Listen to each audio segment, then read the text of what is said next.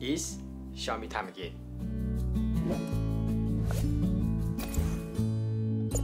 Yup, you heard it right. I'm reviewing a Xiaomi product again. And it's not my fault that it's so affordable while having a good design. And I've been wanting this for the longest time. So, here's it.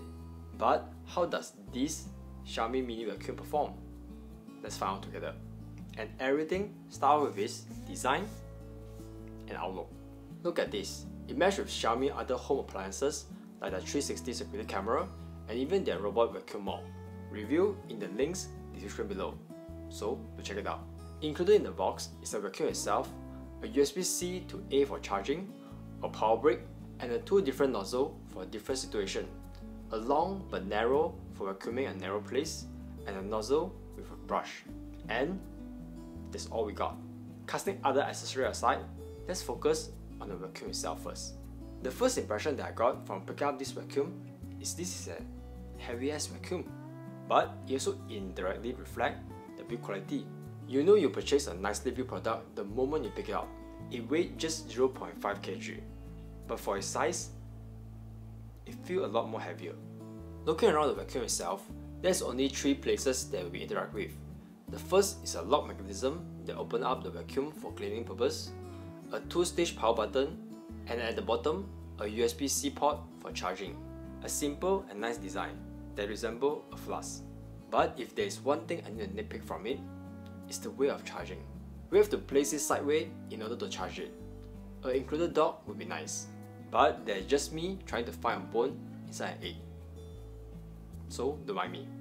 Moving on how it's performed. The official site shows it as a powerful suction that have a 13,000 PA, also known as Pascal pressure unit. But that doesn't mean anything to us, the common folk.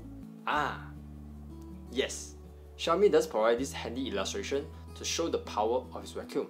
It can easily lift a laptop computer. So, let's do some testing on it. First off, let's start off easy with an iPhone weighing around 180 grams.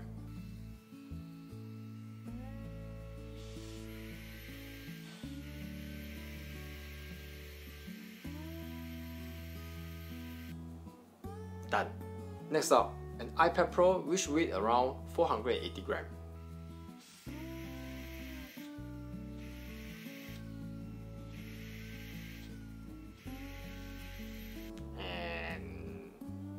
Nope. Am I testing this wrong? I even used a second level of the suction.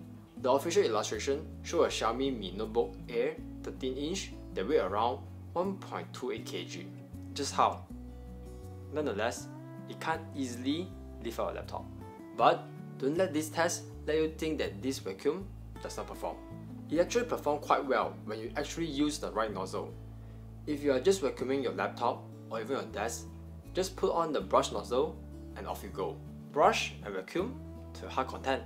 Want to reach a narrow place or higher bookshelf? Slot in the extension nozzle and pair with the brush. Off you go again. Level 1 vacuum is only suitable for dust or grain that is easily liftable. You might need to turn on level 2 if level 1 is not sufficient. Human is a lazy animal, especially me. And if you don't make it easy for ourselves, we might be too lazy to clean. And with this small vacuum that is lightweight and easy to carry, I find myself vacuuming my room more often. So, it serves its purpose nicely. With all this cleaning and loud noise coming from the vacuum, the one that hurt the most is not our wrist or our ear. It's the battery.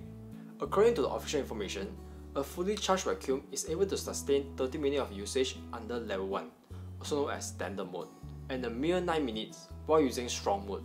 After several days of testing, it seems to be true. You can even feel it the moment you turn on the strong mode. It heats up instantly. But in a normal usage scenario, you rarely hit the mark. If you intend to use it as a portable vacuum that will be used occasionally when a small grain accidentally spills, you will not use this for more than 1 minute in strong mode. After that, back to charging. And the last and most troublesome part of this vacuum is cleaning. It cleans for you, and now is your time for payback. When the indication light blinks red and white alternatively, please clean up the filter. Luckily, the process is simple. Unlock the lock and open it. Rotate the mesh filter and pull the filter out yourself. If you just want to do a quick cleanup, just use a brush to remove the dust and dirt attached to the filter, and you're good to go. A deep clean process will require you to rinse it with water and dry it thoroughly before putting it back. And that's it. If you want more technical detail on this vacuum, you can always check the Xiaomi website. But overall, I'm happy with my purchase.